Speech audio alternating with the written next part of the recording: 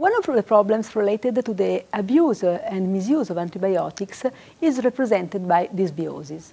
It is well known that antibiotics may have an impact on the gut microbiome, and in this way they can change the bacterial pathogens that each of us has in the gut, modifying them towards a trend that is more characteristic of the obesity phenotype. And so this means that apart from the risks that are well known and are related to the use of antibiotics in terms of increase in antimicrobial resistance, another risk is the increase in obesity.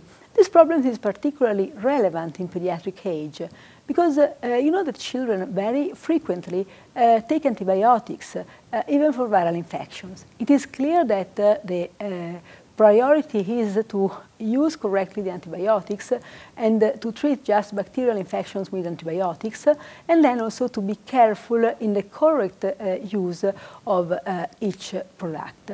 Anyway, I think that these data that start from the animal models in which the data show how the abuse in antibiotics is useful in increasing the weight of the animal, for example, and so for the production of food. But this approach had at the end two consequences. First of all, the fact that the meat that we eat can be modified by the characteristics that the gut of the animal has had. And in addition, at the end, for the humans, the abuse of antibiotics can impact in the development of obesity.